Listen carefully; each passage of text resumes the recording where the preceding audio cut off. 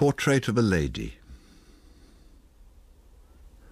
Among the smoke and fog of a December afternoon, you have the scene arrange itself, as it will seem to do, with "I have saved this afternoon for you," and 4 wax candles in the darkened room, 4 rings of light upon the ceiling overhead, an atmosphere of Juliet's tomb, prepared for all the things to be said, or left unsaid. We have been, let us say, to hear the latest Pole transmit the Preludes through his hair and fingertips. So intimate this Chopin, that I think his soul should be resurrected only among friends, some 2 or 3 who will not touch the bloom that is rubbed and questioned in the concert room. And so the conversation slips among velleities and carefully caught regrets, through attenuated tones of violins mingled with remote cornets, and begins, "You do not know how much they mean to me, my friends, and how rare and strange it is to find in a life composed so much of odds and ends. For indeed I do not love it. You knew? You are not blind. How keen you are.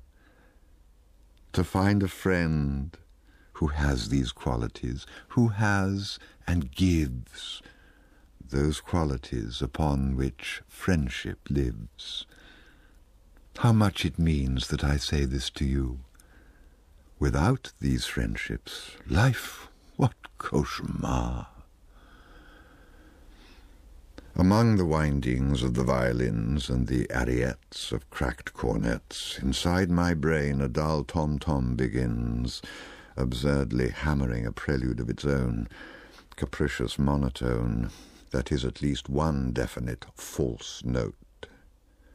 Let us take the air in a tobacco trance, admire the monuments, discuss the late events, correct our watches by the public clocks, then sit for half an hour and drink our box. Now that lilacs are in bloom, she has a bowl of lilacs in her room, and twists one in her fingers while she talks. Ah, my friend, you do not know what life is, you who hold it in your hands, slowly twisting the lilac stalks. You let it flow from you, you let it flow, and youth is cruel and has no remorse, and smiles at situations which it cannot see. I smile, of course, and go on drinking tea. Yet with these April sunsets that somehow recall my buried life, and Paris in the spring, I feel immeasurably at peace, and find the world to be wonderful and useful after all. The voice returns like the insistent out of tune of a broken violin on an August afternoon.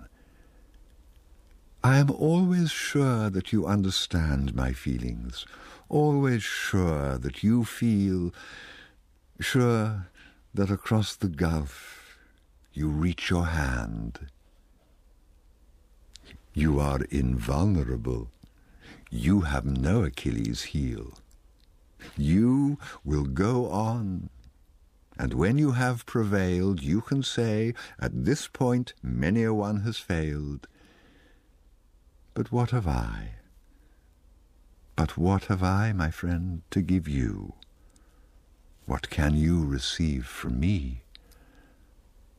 Only the friendship and the sympathy of one about to reach her journey's end. I shall sit here serving tea to friends, I take my hat. How can I make a cowardly amends for what she has said to me? You will see me any morning in the park, reading the comics and the sporting page. Particularly, I remark, an English countess goes upon the stage. A Greek was murdered at a Polish dance. Another bank defaulter has confessed.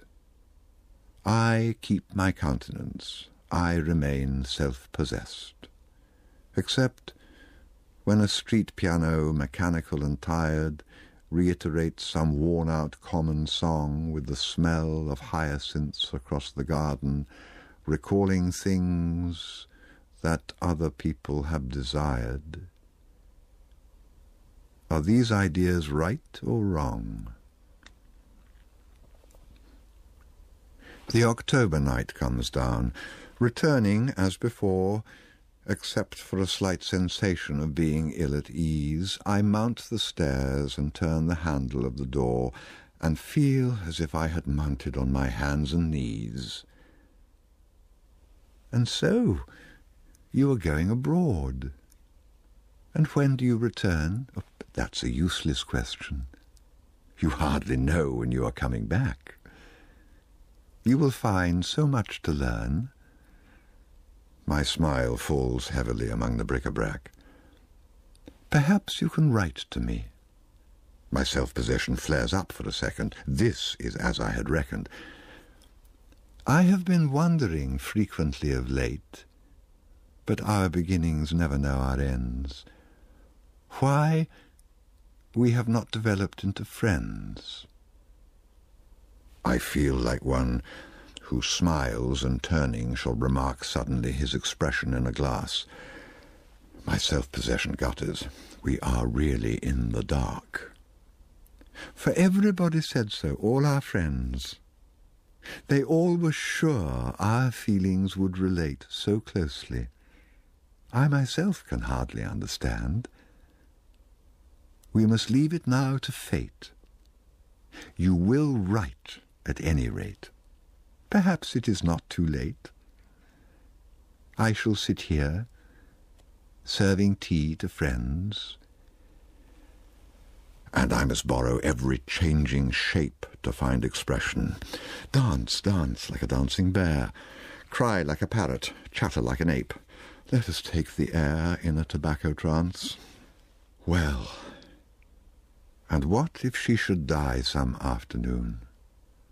Afternoon grey and smoky, evening yellow and rose, should die, and leave me sitting pen in hand with the smoke coming down from the housetops, doubtful for a while, not knowing what to feel, or if I understand, or whether wise or foolish, tardy or too soon.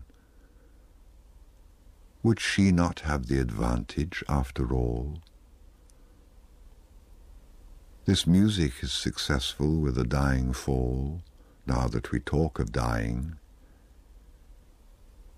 And should I have the right to smile?